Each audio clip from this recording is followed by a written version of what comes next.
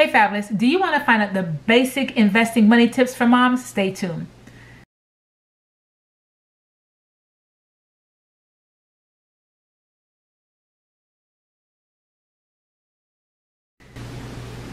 Well, if this is your first time to my channel, welcome. If you're returning, welcome back to Paradise. I am Teacher Melanie and I'm a licensed financial representative.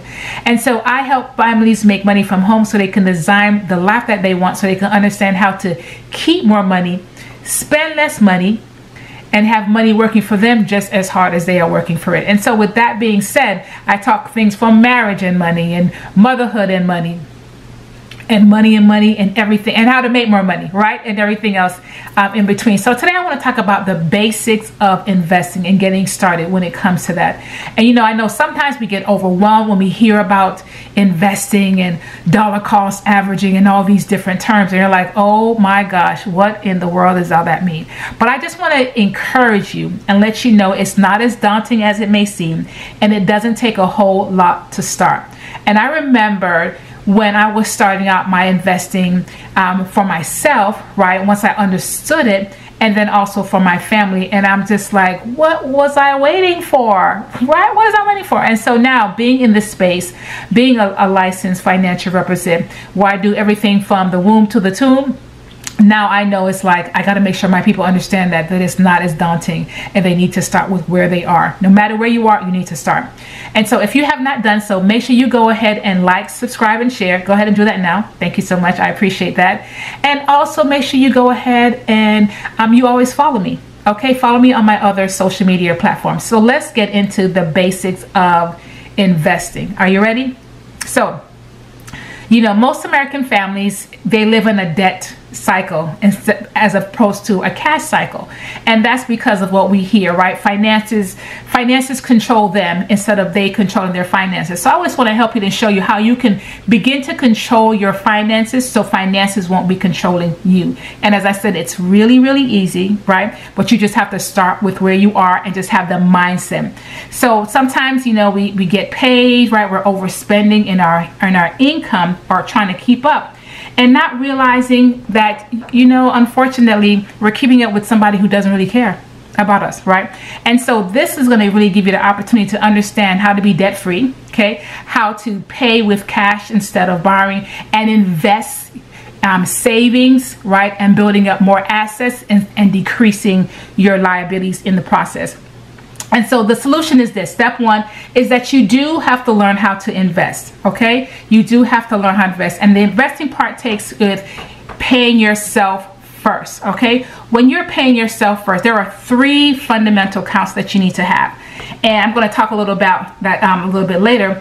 And then step 2, accelerate. If you do have debt, how to be able to accelerate paying off those debts sooner than later, right? By debt stacking or some type of debt program, right? I usually help with my clients with debt stacking because it's easier to understand and you don't feel overwhelmed with debt stacking. And then number 3 is to protecting your income, because your income is your greatest asset. At the end of the day, your income pays for food, clothing, shelter, the bills, everything that your family needs in order to live their life that they want. And so protecting that income, right, ensuring your income would help build up the financial independence. And so this is how you pay yourself up. This is the basic when it comes to investing, is paying yourself first. And you do it 3 ways. You do it by having an emergency account, and the emergency account is where you have up to 3 months of income for purchases from 0 to 2 years, right? Emergencies, uncovered, unexpected medical expenses, car repairs, the AC. Hence, this light is hot, right?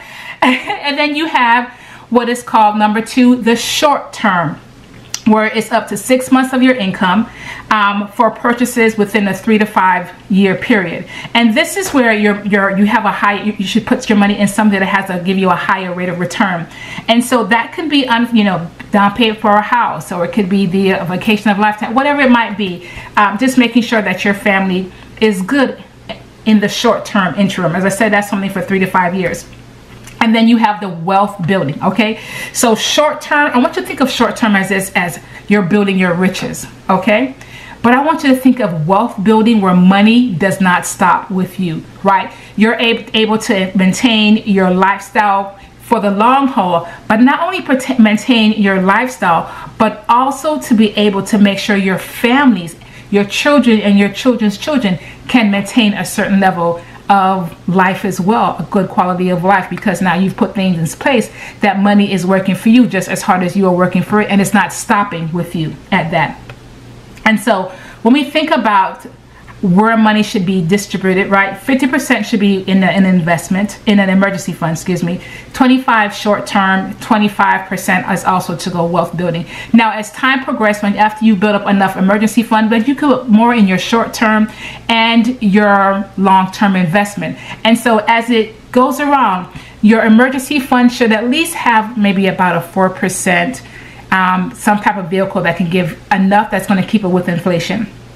And then the short term and the long term, you have a higher rate of return of interest. Now, people often ask me, okay, so Teacher Melody, how much, what's the amount that I can start investing? What's the minimum? A minimum you can start is like $25. Now we can spend $25 on a meal just for us, okay? Because we're in that season, right? Because inflation is real. And so when you think about doing that monthly, right? Doing it on a consistent basis, and doing that monthly, you know it's consistent, it's called dollar cost averaging. So if you ever heard of that term, that's what it means, that you're doing a certain amount every single month, no matter what's going on, no matter what's going on in your finances, no matter what's going on in the markets, you're consistently saving a certain amount of money every single month. And that's called dollar cost averaging. Now there's several different vehicles, and I'll talk a little bit in another video on where you can put your money in. But first of all, it's about starting with where you are at the end of the day. And I can tell you, once you start with where you are, you discipline yourself where you do it automatically. Don't do it yourself where you're like, I'm going to go ahead and do it every month. You always have the intent of doing it, but a lot of times it does not happen, okay? And so you want to make sure that you set up your investment, that no matter what, it is going into an account even before you see it every single month. That's part of paying yourself first, because this is what wealthy people do. They have three things. They have a financial education, they have a financial coach, and they have a financial game plan. And so as a licensed financial rep, this is what I offer. As I do that, because I want my people to start, right? And so a lot of my services, starting out initially, it's a complimentary initial appointment to see how I can help you and see if we're a good fit. And then we go from there, and I present you with the different programs. And once I find out where you are, and if you like, I don't even know where the money is, I'm going to help you find it. Okay, I can help you find it. So don't worry, because I know where the money is. Okay, so with that being said, with the basic of investing, okay, the three things that you need to have in place, right? What did I say? The emergency fund, that's the first. The short-term account, that's the second.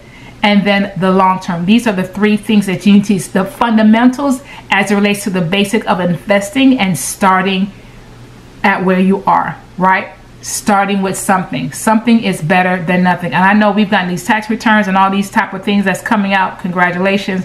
But don't buy another TV. Because if I hear that one more time, oh, what do you need another TV? No. Buy some books, okay, that's going to teach you financial literacy. Yeah. Join my courses. Yeah. But don't buy anything else. Okay. Okay. Enjoy your life, because I totally believe in enjoying your life. I really do that. But I also believe in making sure that you pay yourself first, not your bills first. Okay. You pay yourself first, and you set things up for yourself. And if you have children, moms, there are vehicles as well that you can do for your children, whether that's an UPMOR or an UGMA, some type of custodian, or a 529 plan. That's more for education. But I just wanted to share that with you as it comes, just the basic of investing, and then get a little bit more detailed in another video. Okay, so the three things you want to do, the solution to the beginning your basic of investing is learn how to invest. Okay, that's paying yourself first. And step two, accelerating your debt so you can pay off your debt, right? So you now can have the ability where you have more money to invest because the debt is going down. And then protecting your income, which is your greatest asset, by the way. Okay, because life happens, unfortunately. So I hope this was helpful with that. As I said, make sure you go ahead and subscribe, like, and share.